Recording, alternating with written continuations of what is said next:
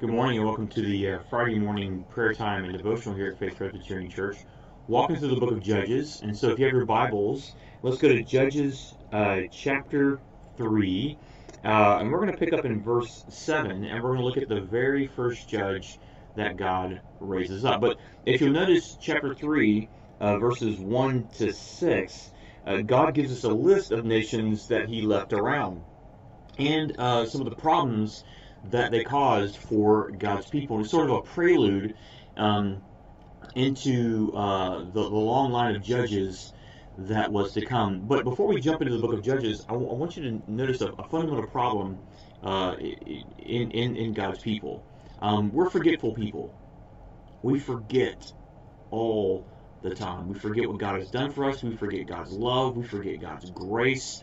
And we get wrapped up in our own selfish thoughts, our own selfish activities, and into our own lives instead of getting wrapped up into the life of God. God has called us into his life through his Son, Jesus Christ. He has empowered us to live in his life through the power of the Holy Spirit, and yet we are constantly living for ourselves. And this theme of gospel forgetfulness instead of gospel remembrance is one of the main themes of the book of Judges. In fact, look at Judges chapter 3, verse 7. We read, "And the people of Israel did what was evil in the sight of the Lord. They forgot the Lord their God." Now, remembering and forgetting is a really important theme. It's a really big subject in the Bible. When God's people cry out and say, "God, remember your mercy and grace, remember your steadfast love, remember your promises, remember your covenant," what they are essentially saying is they're not trying to get God to remember something that he's forgotten. They are appealing to his character. Essentially, they're saying, "Remember, God, that you're merciful. Oh, God, remember that you are loving. Remember that you are covenant keeping." Or better yet, they're basically saying, "Oh, God, act based upon your mercy. God, please don't act based on your wrath or your anger. Act according to your mercy and grace. Act according to your steadfast love. Act according to your promises." And so when we read in Judges 3:7 that they forgot the Lord their God, we basically are seeing it's not that the people forgot something, they forgot some information. They are living apart from what God has done for them. They are living apart from what God had did for them and to them in order to have life, in order to have God's blessings. They instead have started living for something else. They knew better. It's not that they forgot and they were like, and God kind of had to jog their memory a little bit and shake them and go, "Hey, remember?" And they're like, "Oh yeah, I forgot, God, I'm so sorry. I completely forgot that information." No. They knew what God had done for them. They remembered what God had done for them, but yet they were freely choosing to do something else. They were freely choosing to live for someone else. And who is that someone else? Well, they forgot the Lord their God and served the Baals or Baals. All right, if we want to get really Hebrew with it, it's Baal and Asheroth. Now, who is Baal and what is the Asheroth? Well, what we know about Baal was basically a fertility god. He was a fertility god in that he was the god of agricultural gain. If you in pagan cultures and Canaanite cultures, if you wanted your crop to produce a lot of fruit or a lot of vegetables, then you would pray to Baal. And along the same lines, he was also a fertility god in that if you wanted a lot of kids, you prayed to Baal. And in order to please Baal or appease Baal, you would go to the local Baal or Baal temple, and you would partake in sexual activity with a temple prostitute.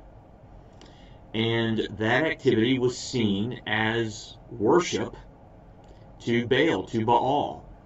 And then Baal would be pleased, or Baal would be pleased, and he would give you a good crop, or he would give you lots of children by your wife. That's what the people of Israel had started to partake in. That's what they started to worship. That's who they started to worship. The Ashtaroth were basically statues, if I can put it like that. They were phallic symbols put throughout the land. And the Ashtaroth was a visible symbol of a sex cult. I mean, that's how twisted and perverted God's people had become. And they included that kind of activity in with worshiping Yahweh, in with worshiping the Lord. And this stirred up God's anger. Look at verse 8. Therefore the anger of the Lord was kindled against Israel, and he sold them into the hand of someone else. The anger of the Lord was kindled against them. God will not tolerate, God will not put up with bringing outside influences into the life of the church, into our own lives. We must be living our lives exclusively before the Lord, exclusively for the Lord and for the glory of God. And how do we do that? We remember. And it's not like we need to put up reminders everywhere around the house because we've forgotten. What we need to do is we need to live in accordance to what God has done for us. Just like when we cry out to God and say, God, remember your mercy, we're saying, God, act according to your mercy. In the same way, when God says, do not forget me, he's saying, live in accordance to the grace that I've given unto you. And that's what we need to do. That's how we develop a gospel memory. We seek to always have the gospel in front of us, behind us, around us, over us, and under us, so that we can live in light of the grace of God and live exclusively for the glory of God. Now, one of the coolest names in all the Bible comes up on us, right?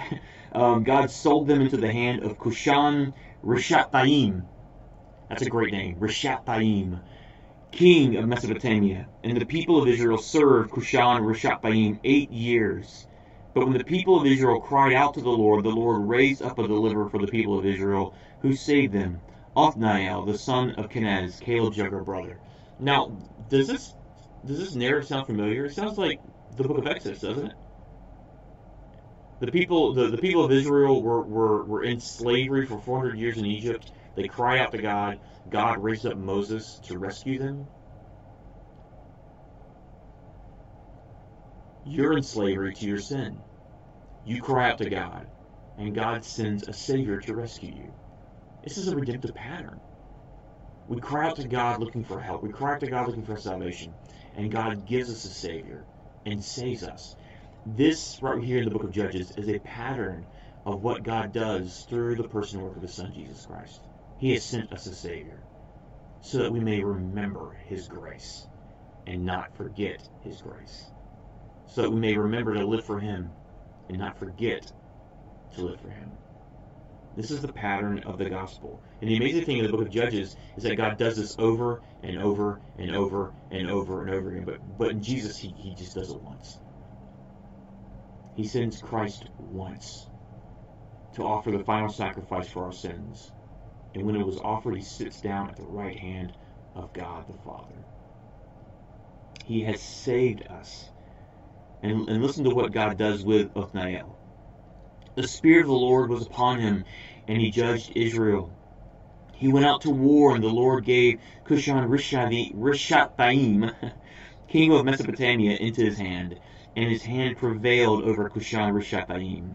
So the land had rest 40 years. Then Othniel, the son of Kenaz, died. They were in slavery for 8 years, but God, in sending this judge and sending Othniel, gives them rest for 40 years. 40 years. God extends this time of peace. God gives them an extended time of peace, an extended time of salvation, an extended time where they are at rest with the Lord in safety and in comfort. Well, Christ came so that we can have eternal life, comfort, and peace for all of eternity. For all of eternity. And so let us see Jesus as our rest. Let us see Jesus as our peace, as our comfort. And let that good news, that eternal life that we have, let that be something that we remember and never forget. Let that be the good news that causes us to act in accordance to God's grace, because God has been so gracious to us, and to live for Him. Let's pray. God, thank you so much for your son Jesus. Thank you for sending your son Jesus to save us, to rescue us from slavery. And thank you for giving us not 40 years, but eternal life in him. God, cause us to walk in his ways. Cause us to remember how good and gracious you've been toward us. And may we live for your glory. And all these things ask your son's precious name of Jesus Christ. Amen. Well, I hope you're well. Text me, email me, or call me if you need anything. In the meantime, I'm praying for you, and may the Lord continue to bless you. Goodbye.